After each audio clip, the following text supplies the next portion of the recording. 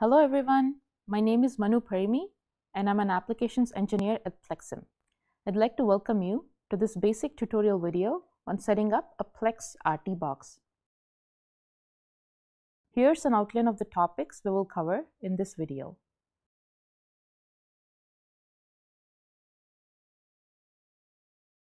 Before we begin, please make sure you have installed the latest version of either PLECS Standalone or PLECS Block Set. If you haven't installed PLECS, please visit our website for support. Keep in mind that you need licenses to both PLECS and PLECS Coder to work with the RT box. First, go to www.plexim.com using a web browser of your choice. Once you're there, hover your mouse over the download button and select RT box software from the drop-down menu. Click on the appropriate zip archive and wait for the file to download. In this video, I have downloaded the zip archive to my desktop. Let's install the RT box support package for PLECS first. Create a new folder at a location of your choice and rename it as coda targets. In this case, I have created it on my desktop. Extract the archive that you have downloaded and move the PLECS RT box directory to the newly created coda targets folder. Now open PLECS, then click on PLECS Preferences under the File menu.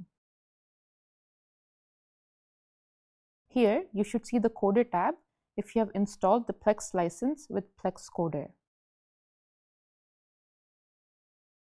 Choose the Coda Targets folder that you have created under the Target Support Packages path. You should see the RT box under Installed Targets. If you don't see the Target Support package show up at this point, please make sure that you've pointed PLECS to the parent directory of the folder named PLECS RT box. Click Apply to apply the changes and OK to close the window. You should now see the RT box library added to your library browser. The RT box uses the Zero Configuration Networking Protocol or ZeroConf to facilitate network communication without the aid of additional network servers. On Mac OS, ZeroConf is integrated into the operating system. On Windows, ZeroConf is available through Apple's Bonjour drivers, which may already be installed on your computer. Alternatively, go to the PLECS RT box directory that you've downloaded, into the bin and then Win folders and install the appropriate MDNS installer package. Next, we configure the RT box.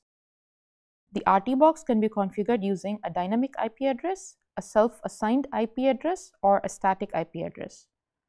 For additional information on network configuration, refer to the RT box manual. In the case of a dynamic IP address, use an Ethernet cable to connect the RT box to your local network. The RT box then receives a dynamic IP address from an external DHCP server. In the case of a self-assigned IP address, connect the RT box directly to the host computer through an Ethernet port or an Ethernet adapter. Both the RT box and the PC use automatically assigned IP addresses. In this case, I'm making a point-to-point connection between my RT box and my host computer through a USB to Ethernet adapter. Next, make sure the RT box is powered off. Remove the SD card from the slot on the back of the box by pushing it in. Put the card into an SD card reader, connect it to your PC. The firmware for the RT box is in the folder labeled Firmware within the RT box Target Support Package files. Copy the files located in this folder and place them on the root directory of the SD card.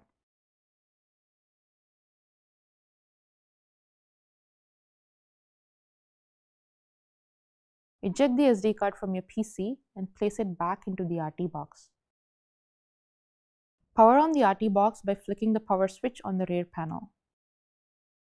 The green power LED on the front panel will turn on. When the RT box has acquired a dynamic IP address from a DHCP server on the network, it will turn on the green ready LED to indicate that it is ready to communicate. The ready LED will not turn on if you have connected the box directly with your host computer so that it uses a self-assigned IP address. In this case, since I have made a point-to-point connection, the ready LED does not turn on. To test the network connection, open a new PLECS model, then open the coder options window. Select PLECS RT Box as the target and search for your RT box. Click on your RT box from the available RT boxes and click Select. These numbers here correspond to the MAC address of the RT box, which you can find on a sticker below the SD card slot on the rear panel of your box.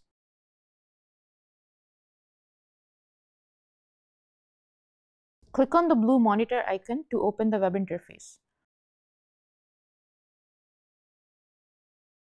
Alternatively, you can copy the hostname of your RT box from the Target Device tab, open any web browser of your choice on the host computer, and paste the hostname into the address bar.